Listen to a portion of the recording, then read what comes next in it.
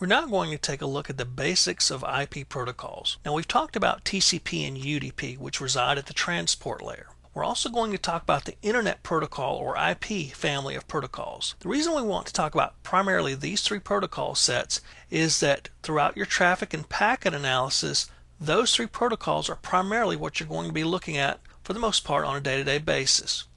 Now, the IP protocol family resides at layer 3 of the OSI model, which is the network layer, or if you prefer, at the internet layer of the TCP/IP stack. Now, what does IP do? Well, we know from basic networking that IP is responsible for routing and logical addressing. It uses IP addresses or Internet Protocol addresses such as 134.62.136.40, for example, instead of MAC or hardware addresses. That's what layer 2 does. It uses MAC addresses. IP uses IP addresses. Now, it's responsible for routing in that when a host needs to communicate with another host, if it's on the same or local network, IP takes care of that. If it's not, then IP sends that information or traffic to what's called a default gateway. That way, that router or default gateway is responsible for taking care of it from that point out and sending it to another network. Now, because all IP does is routing and logical addressing, it's not a heavy protocol. There's not a lot of overhead to it. So it doesn't have any correction mechanisms or flow control capabilities built in. It pretty much relies on other protocols for that. So if a packet gets lost in the process or gets dropped, a higher level protocol such as TCP has to request that data to come back. IP doesn't take care of it. As far as it knows, it's just sending data and sending data and sending data. It may not know that some of the data it is sending was requested again from the TCP layer above it.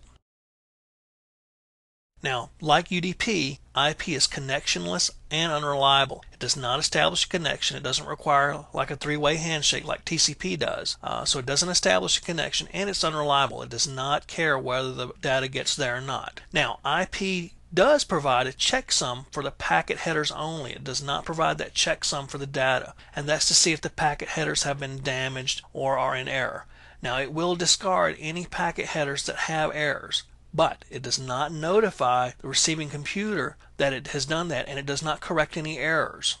Now, IP also provides for packet reassembly if the packet is fragmented. What may happen is when the sending and receiving computer are communicating, there is a maximum transmission unit size established that both can handle. Now, if for some reason the packet exceeds that MTU size, IP will fragment that packet into smaller units, smaller packets, and it will use fragmentation flags to signal, hey, this is the beginning of a fragmented packet. And it will use offsets to determine which order the packets need to be reassembled when they're put back together on the receiving end. So IP does do that.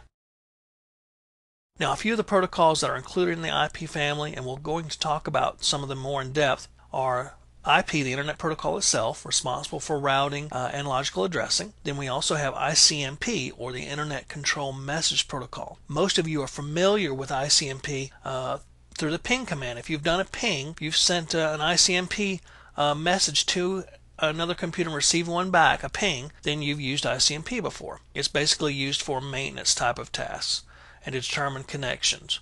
IGMP, the Internet Group Messaging Protocol, is another protocol found at IP, and it's used for multicast messaging to groups of hosts on a network. Now, IPsec, or IP security, is a protocol that's used to encrypt packets and to sign and authenticate packets that are sent from two hosts on the same network or even across internetworks, across the internet, for example. It's widely used in VPNs, and again, it provides for encryption and authentication of packets.